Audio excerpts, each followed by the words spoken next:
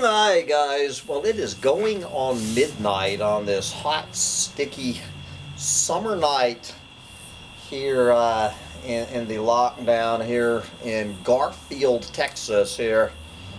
We have made it to June 1st, 2020, and if you have forgotten who I am already, I am Sam Mitchell. This is my little co-pilot, Sancho Panza, and we are back already on Collapse Chronicles. So and I just did a short video on welcoming myself back to Collapse Chronicles, and you can go listen to that if you want to find out why I am back. But it is so good to be back after my short, what was it, 2-week vacation.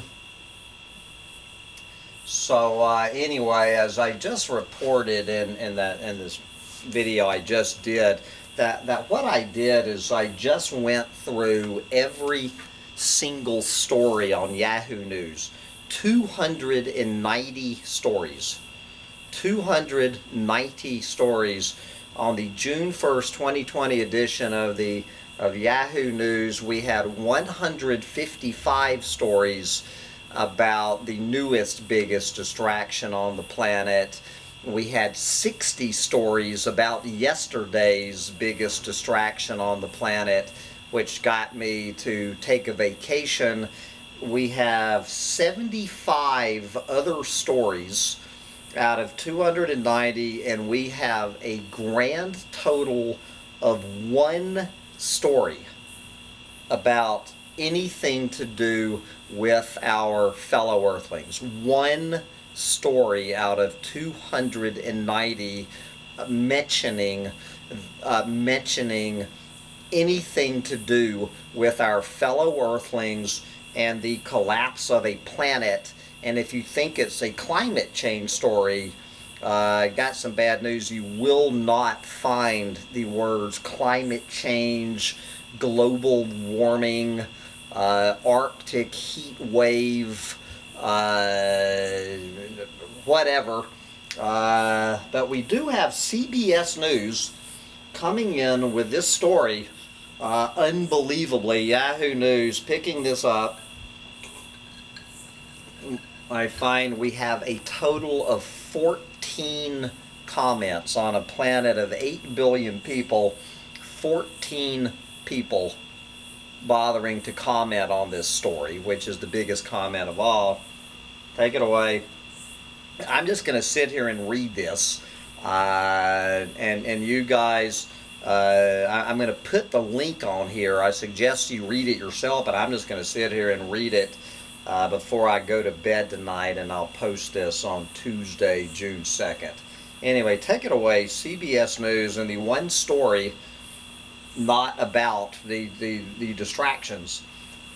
Extinctions raise risk of biological annihilation, study warns.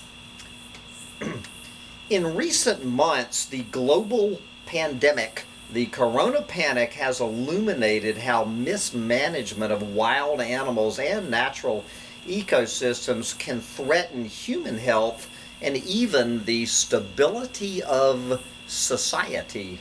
Can you say Mad Max?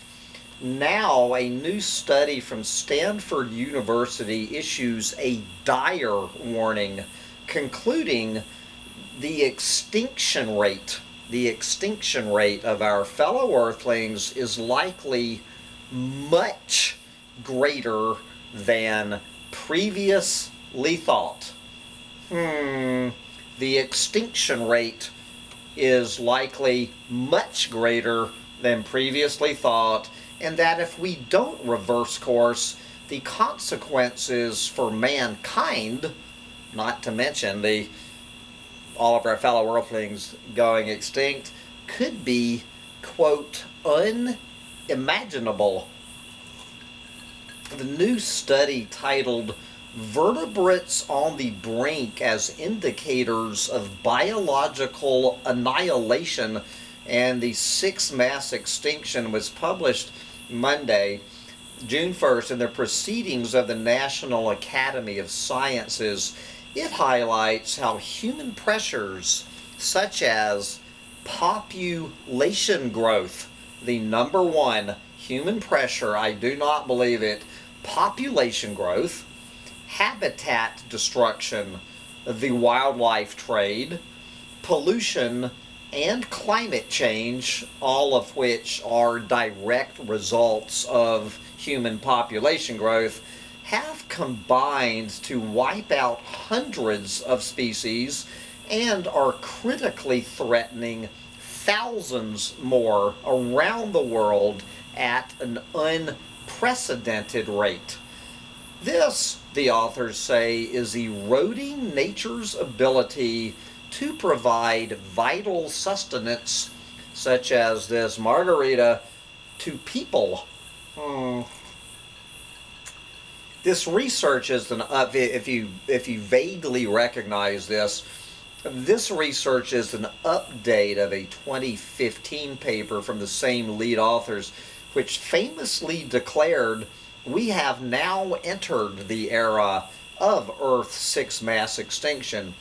That study concluded, 5 years ago, concluded that the current extinction rate is more than 100 times normal, meaning that the world is now losing the same number of species in 1 year that we used to lose in 100 years.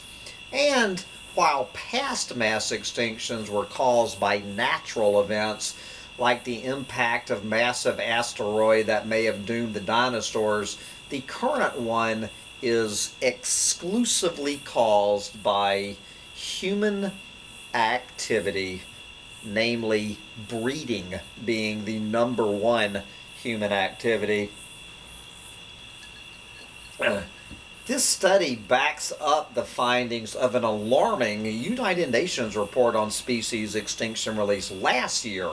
That report, assembled by 400 experts from 50 nations, put the world on notice that 1 in every 4 species on Earth, 1 million in total, could be at risk of extinction, many within decades.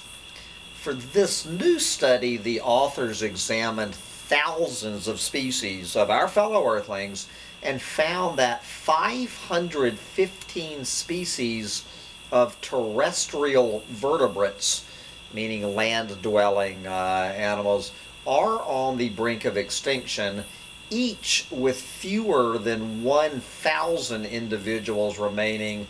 About half of those had fewer than 250 individuals left. And of course, this is only looking at vertebrates, animals with backbones. They're not even talking about. They're not. This is land. This is not even looking at fish with backbones or insects or all the rest of them. Okay, so for instance, we have the Sumatran rhino with a maximum of 80 remaining. We have 200 Espanolan giant tortoises remaining, and we could go on from there. The authors estimate that nearly the same number of species are likely to go extinct in just the next 20 years. So when it says the same number, already, are they talking about 515? It's unclear what the same number is at this point. Are they talking 515 or are they talking a million? Anyway, in addition, they found that more than 237,000 distinct populations of those 515 species have already been extinguished, meaning obliterated off of the planet since 1900. And most of these highly endangered species are concentrated in tropical and subtropical regions that are affected by human encroachment. Yes.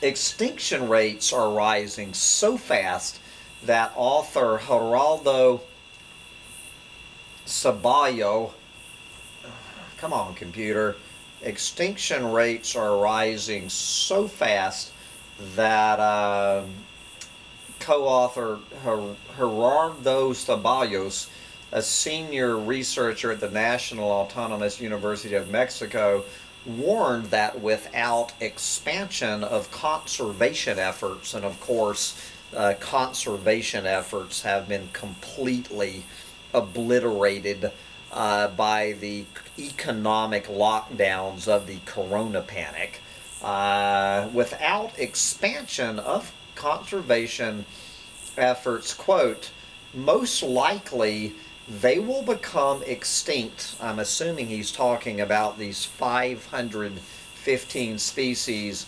Most likely they will become extinct in the next decade. So by 2030 you can kiss goodbye these 500 species. Ceballos stresses that extinction is truly irreversible, since once a species is gone, there is no way to bring it back. He put it bluntly, quote, "This is our final opportunity. We are running out of time.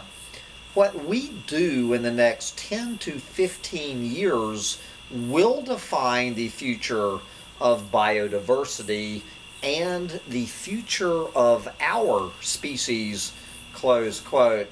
The authors remind us that while these exotic species can seem distinct and unrelated to our everyday lives, humans everywhere depend on the health of the natural world. Quote, "Our results show that the extinction crisis is even worse than previously assessed, and that the consequences for biological diversity and mankind are unimaginable." Well, I can imagine them. And you imagine, when something like the corona panic comes along, or some racist honky cop acts like a racist honky cop, what that is setting off. Wait till till one of these come, when people start figuring out that the unimaginable consequences of what humans have done to our fellow earthlings, and you're going to see what a bad hair day looks like. The key takeaway is that this is Jane Goodall, called "The Key Takeaway is that," quote, "we cannot separate ourselves from the natural world. We are part of it and depend on it for food, water, and so on. We continue to destroy it at our peril. We are treating the natural resources of the planet as though they were infinite, and putting economic development before the protection of the environment for future generations. And as increasing numbers of plant and animal species become extinct, the health of ecosystems are compromised, since all species have a role to play in the complex tapestry of life." Yes, thank you, Jane. Rebecca Shaw, chief scientist at World Wildlife Fund, who was not involved in the research, says the paper delivers a credible and vital message for humanity. Yes, quote, "telling us with scientific certainty that the survival of these species is linked to our own survival." All right, we have Dr. Paul Ehrlich weighing in. What does Paul have to say about this new study? When humanity exterminates populations and species of other creatures, it is sawing off the limb on which it is sitting, destroying working parts of our own life support system. Thank you, Paul. One vivid example of how sensitive ecosystems are to change is illustrated by the decimation of kelp forest in the northern Pacific, which I have actually detailed and chronicled myself.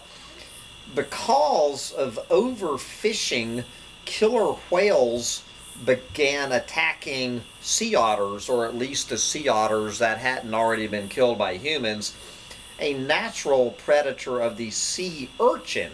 As a result of the decline in sea otters, populations of sea urchins exploded. This overwhelmed kelp forest, upsetting the natural balance, wiping out these thriving underwater kelp cities and the species which inhabited them. Yep. Ecosystems ranging from kelp forest to coral reefs to mangrove forest to rainforest and deserts depend on long evolved relationships between species to maintain their functions. Said Ceballos, quote, "Every time we lose a species, we erode the capability of Earth to maintain life in general and human life in particular," close quote.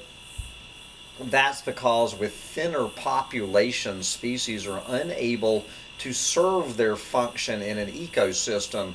The ramifications cascade through the environment, not only weakening the biosphere itself, but also the vital service they provide to humans, like maintaining our water quality, pollination of crops, and protection against diseases. The authors say this trend is leading to an intensification of health threats to humans, with the corona panic being just one timely example of the interplay between wild species, changing ecosystems, and human health. Back to Dr. Ceballos, we humans have destroyed more than 50% of all natural ecosystems, and we trade millions of wild species every year. We have broken the barriers that biodiversity and ecosystems provide us against natural diseases. Close quote. Ceballos said the current corona panic and more than 30 to 50 other outbreaks of diseases affecting humans in the last decade, including SARS, MERS, and Ebola, have arisen from the same issues: habitat destruction and illegal trade. Quote, "We have the vaccine against all these emerging diseases, maintaining the natural ecosystems, stopping the illegal wildlife trade, and rethinking the legal wildlife trade," close quote. While there are many factors which contribute to the extinction of species, including habitat destruction, hunting wild animals for food, traditional medicine, and pets, the illegal wildlife trade, and climate change, some factors are easier to deal with than others. you know, like stopping the illegal trade of wildlife should be a good place to start. Climate change, on the other hand, is a much tougher and longer term challenge. Ehrlich says climate disruption is already a factor in species extinction and, quote, will become a gigantic factor. If you garden or raise, this is Paul, no, I'm sorry, that was Paul. Back to, no, this is, I hate, okay. CBS News knows damn well they need to make separate paragraphs for different speakers. Staying with Paul Ehrlich, if you garden or raise tropical fish, you know that every species is evolved into and adapted to a very ideal climate. They are extremely sensitive to changes in their environments, especially temperatures and humidity, explains Ehrlich. And then back to Ceballos. Ceballos warns that if we continue to lose biodiversity at this scale, little else will matter. Quote, when you change the climate, you are automatically wiping stuff out because they cannot adapt or move to a different climate. This is not an option. This is the struggle for the survival of all living things and humanity, close quote.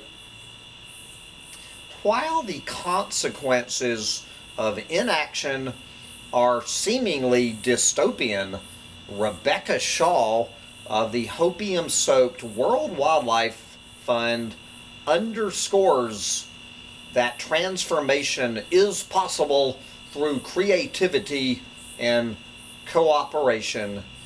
Yes, but we are not. So after all of that, what they try to do in the last paragraph is make a margarita. They try to make a margarita, an end times margarita, out of the limes of everything they said. Okay, so then we have 14 reactions, and then okay, and now that you finish reading about biological annihilation, CBS News wants you to read their next 3 stories. Semi-truck appears to drive through protesters on Minneapolis interstate. Quote, authorities suspect white supremacists and far-left extremists are behind the violence at protest. And do not forget SpaceX. SpaceX makes history with successful rocket launch. And there you have it. I have just read you the entire, every single bit of environmental news on the planet according to Yahoo News. Out of 290 stories, one story about the collapse of a planet and the extinction of the human race. And so now, guys, I simply have to decide whether to use this convenient technicality of the distraction from the distraction of what's going on this planet as license to come back onto Collapse Chronicles without just falling into the same trap I just fell into. But we do have some lessons about Mad Max to gather while we all sit around and wait for the planet to burn. But it is about midnight, and I need to go listen to the crickets and the frogs, calm my brain down, and decide what to do with Collapse Chronicles now that the corona panic seems to have blown over. Imagine that.